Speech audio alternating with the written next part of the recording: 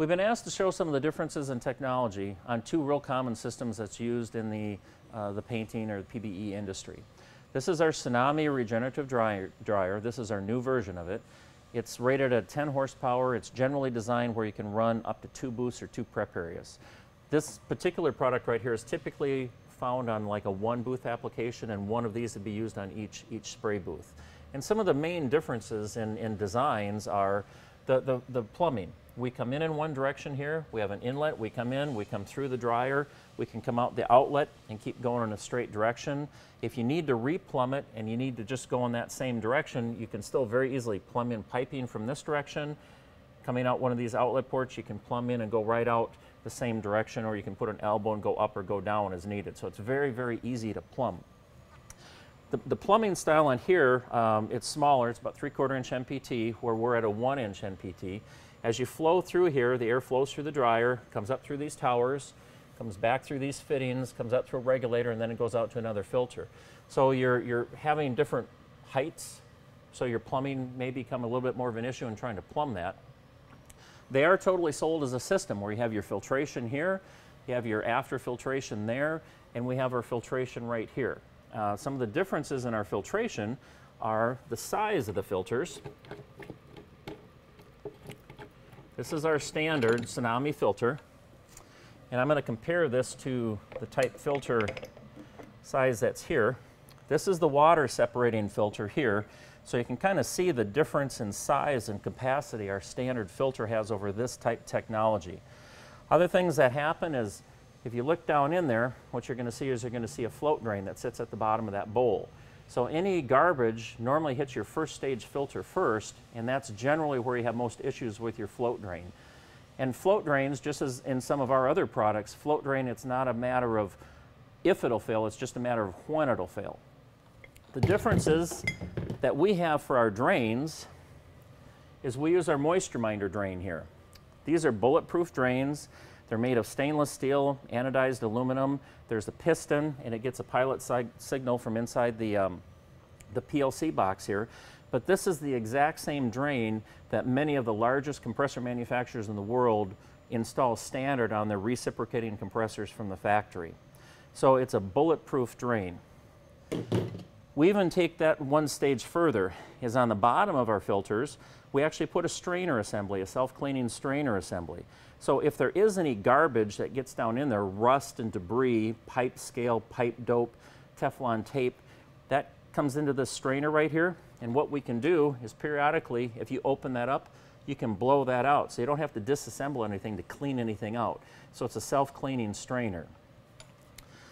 The first stage filter here then goes into a second stage filter, and that's a coalescing filter. And the differences here are on this coalescing filter.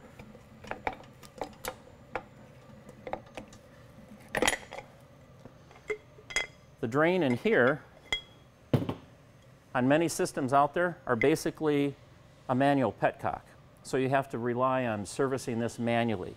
So as you're collecting the oils and you're filtering the particulate out, mainly for oils, your oils drip down to the bottom and you need to manually drain that.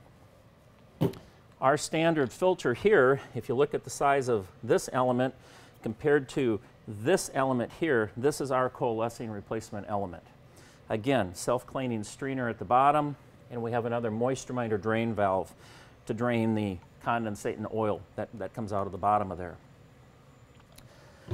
This particular unit here, this has another filter.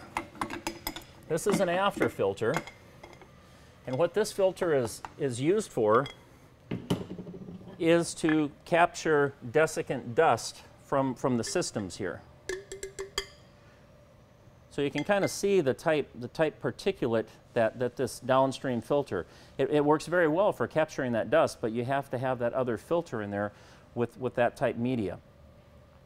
The reason why there's desiccant dust in there is most of the type desiccants that's used in the industry, they're put in here and they're loose.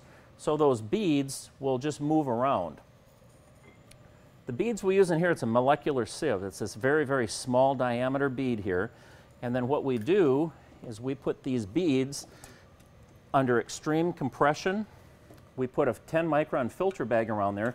So there is nothing that moves in there. Those beads are all under super tight compression with that big heavy-duty spring in there. So we don't get those beads fluctuating and moving every time that this pressurizes and depressurizes. So we don't get that dust carryover as in a lot of the technology in dryers in the marketplace. The other thing is when it becomes time to service these is to take this and put new media in here, you basically have to unplumb, you have to unscrew pipe fittings and change your plumbing, take these fittings off here, then you got to take these canisters and you got to try to dump all that media out there, then you got to put new media in. When it does come time to change the filters here, all we do is spin them off.